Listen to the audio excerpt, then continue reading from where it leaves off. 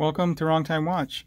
My name is Kevin, and in this video we'll be looking at the Laco Valencia 42 on a variety of different straps.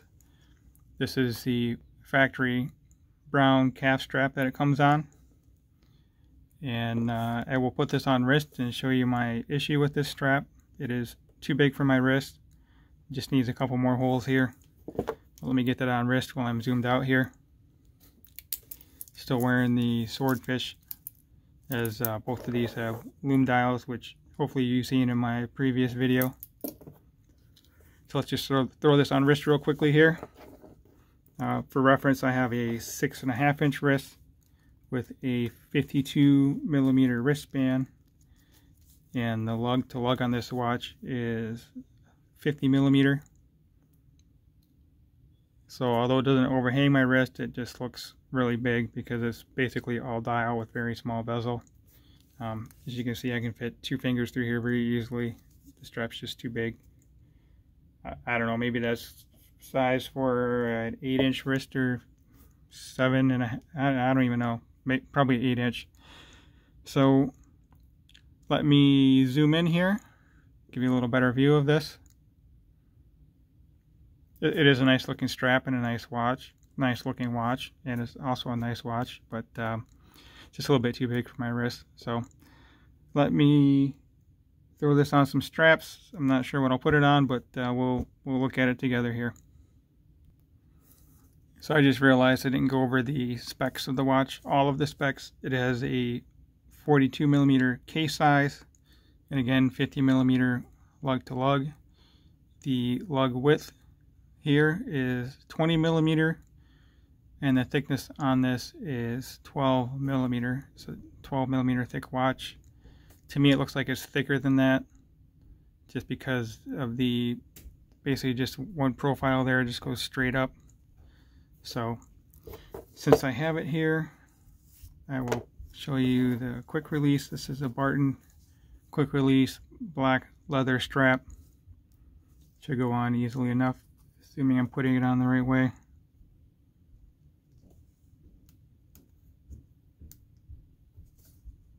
I think this will look good with black, since it does have the black hands. Black hands, black Arabic numerals, and the minute indicators as well, the minute track. Also, you can see it says made in Germany there, even though it does have the Japanese Miyota movement. So let's see how these, so these holes work fine for my wrist. There's a lot more holes on this, so I should count those. So the factory strap has 1, 2, 3, 4, 5, 6 holes, and this one we'll count in a minute here. Let me fix this last keeper. I think this looks just fine on the black leather strap. So here we are zoomed out. Still does look too big on my wrist though. So there we go. Oh, let's count the holes on this strap.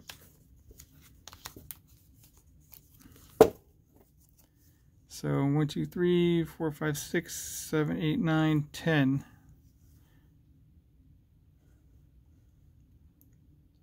So this is just 20 millimeter straight down. This one does taper from 20 down to 18. Oh, there's another good comparison of the...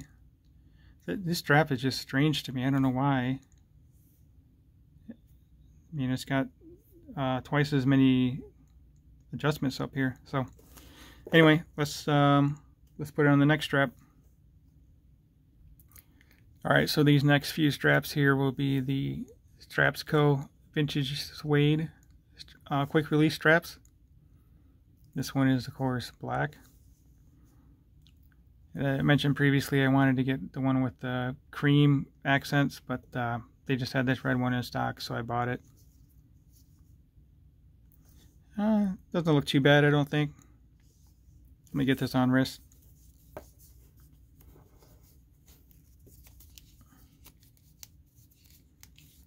Curious which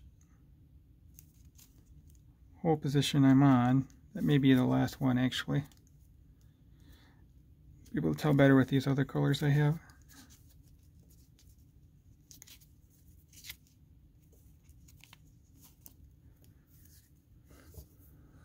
I don't really wear these straps. I just bought them to try on different watches and see how they look. But this last keeper is really loose.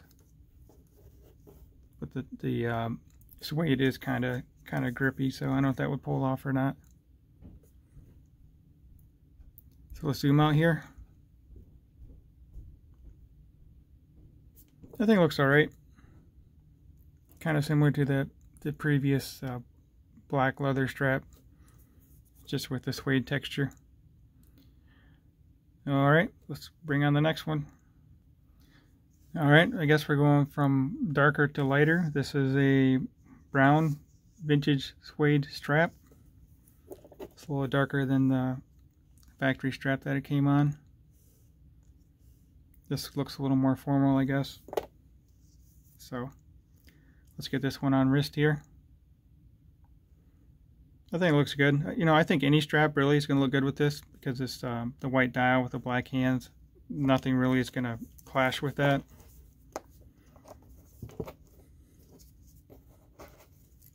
But I'm not an expert on picking colors. So it looks like I'm on the second to last hole position here.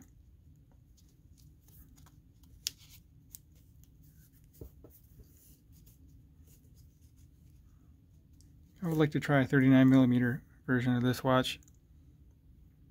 But anyway, there we go.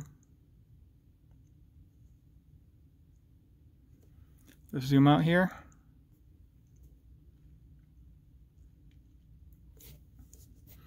It's kind of funny how big this thing looks. You know, it's a white dial which looks bigger than black, and then also just so big. So alright, let's go to the next strap option. So this is the last of my Strapsco vintage suede straps. This is tan. You can see it's lighter than the factory strap. I do like this combination as well. Like I was saying, I think any strap's going to look pretty good with this. Looking over to these other straps I have here, these may be a little more controversial, but you got to try them on. We'll get to those in a moment here.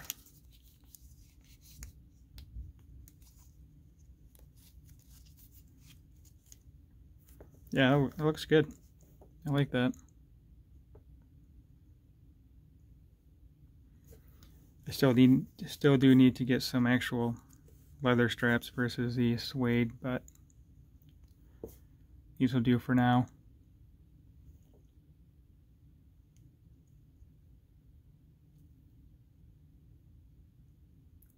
So there you go. Let's move on to the next strap option. Well, I have a handful of NATO straps and single piece fabric straps, or single piece NATO straps. I guess that's kind of an oxymoron, but anyway, just figured I'd throw the first one on camera here. I think it'll look all right. Probably not necessarily a NATO strap watch, but hey, let's give it a try. Let's do this one first. This is a Bark and Jack NATO strap. Every time I get this out, I remember the watch that I bought that came with it. Remember, I still need to review that one.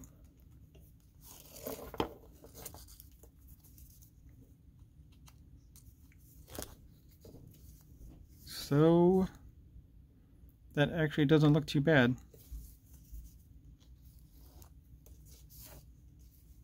I don't know, let me know what you guys think.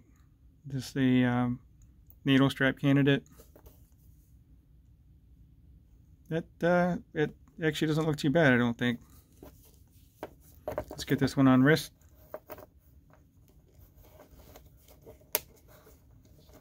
I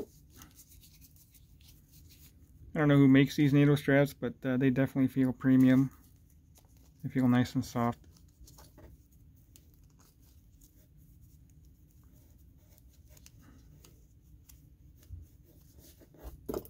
So there we go.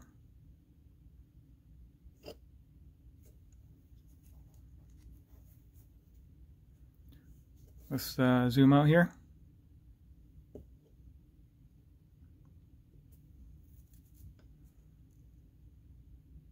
Yeah, it looks like it's floating on my wrist, actually. Look at that. That's kind of funny. Wow. So, yeah, I guess needle strap isn't going to be too good for this. I'm not sure why that is. Let me take this off here for a moment. I think the lugs don't really curve down that much. Maybe the relationship of the spring bars to the bottom of the case. I'm not sure what it is with this watch. So maybe I'll just try the single piece straps next. Actually, I think I have one more NATO. I'll be right back with that one. So this will be the last NATO for this video. I think the color looks okay with it. And then the next straps I have here are just the single piece straps. I think I'll just throw all those on in a row without pausing the video. We'll try something new.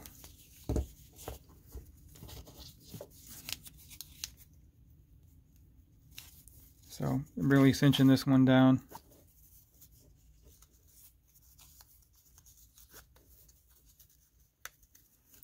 Pull it back through here.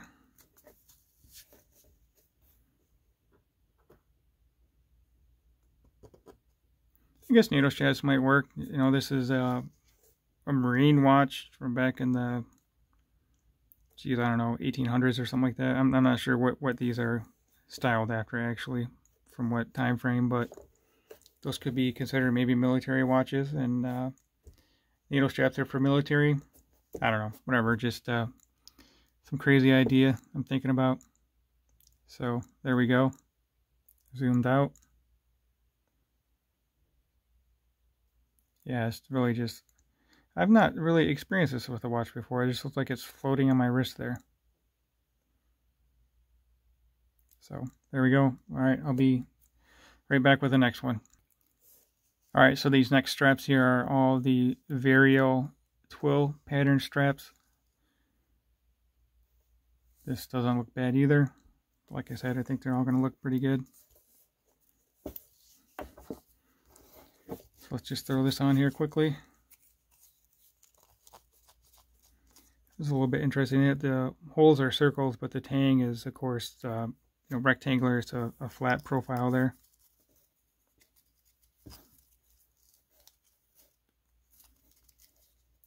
So there we go.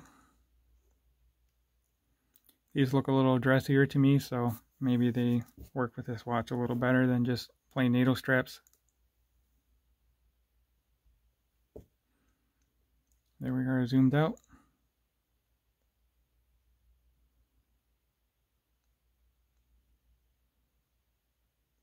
All right, let's get the next one on wrist here.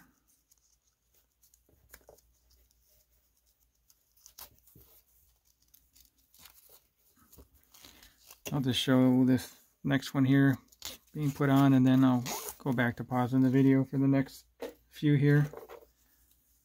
So this is a midnight blue color.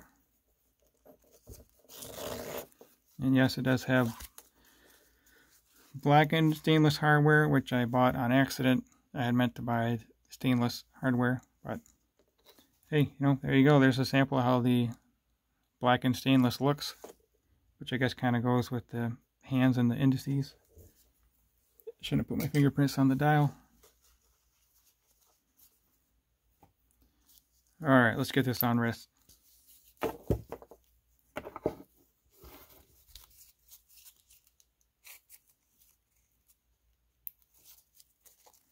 Ooh, that might be a little bit tight.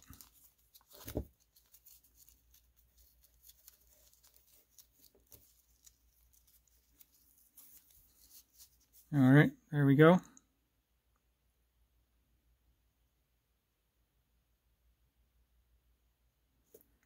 As always, let me know which straps you like. All right, be right back with the next one. So here we are with the gray twill strap. Every time I put a gray strap on, it surprises me how much I like the gray strap with the stainless steel watches. This actually looks pretty good. I would wear this, no problem. Let me zoom back out. And then the last strap I have here is kind of a wild card, I guess. But I think it will look good as well. So I'll be right back with that last strap. Alright, so here's the last strap option for the video today. Again, this is a good looking strap on this watch. It's starting to sound like a broken record, I know, but they all look good on this, the white dial with the black hands and the black indices. It would be hard to find a strap that looks bad with this.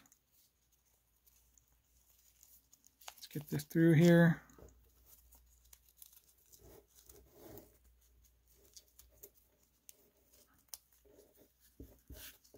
So there we go.